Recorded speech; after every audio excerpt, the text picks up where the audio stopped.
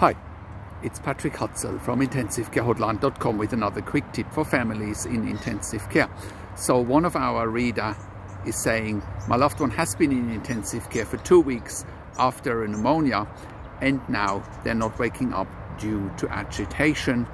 Whenever the ICU team is trying to take off sedation, they are agitated and they're fighting against the ventilator. They're not helping with coming off the ventilator by not obeying commands, by not following instructions. So this happens all the time in ICU, and again, the biggest challenge for families in intensive care is simply that they don't know what they don't know. They don't know what to look for, they don't know what questions to ask, they don't know their rights, and they don't know how to manage doctors and nurses in intensive care. And this is exactly what this situation presents for you.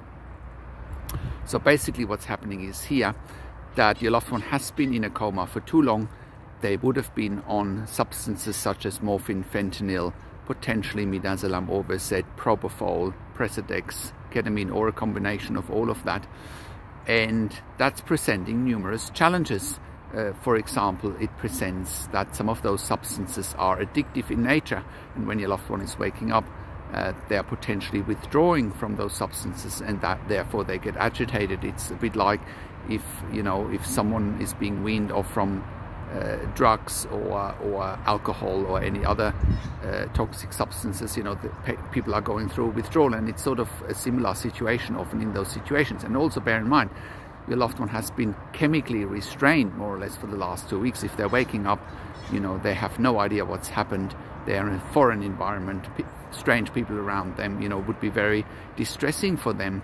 And the way forward is often to try again, manage the withdrawal, potentially with some medication such as clonidine, but also by talking to your loved one and explaining to them what's happening, what they need to do, that they need to breathe with a ventilator, and explaining things to them with much patience, starting some physical therapy or physiotherapy, starting to move them. And I assume the pneumonia is healed. You haven't mentioned that, but also making sure that the pneumonia is healed.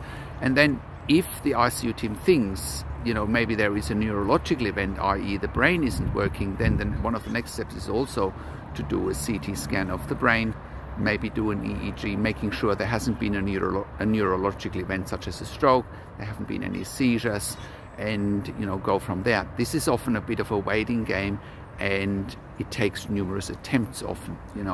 Now, if all of that fails, then often the next step is to do a tracheostomy and wean your loved one off from there.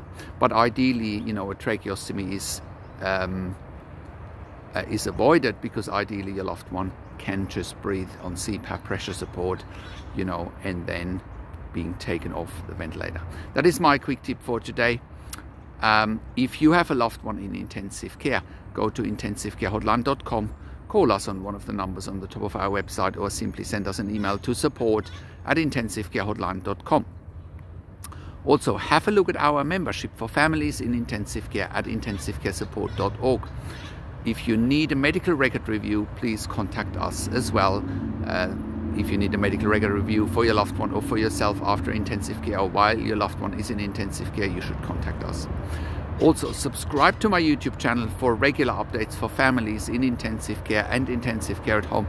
Share this video with your friends and families. Give it a thumbs up, give it a like, subscribe to my YouTube channel, and comment below what you want to see next, or what questions and insights you have from this video. Thanks for watching. This is Patrik Hutzel from intensivecarehotline.com, and I will talk to you in a few days.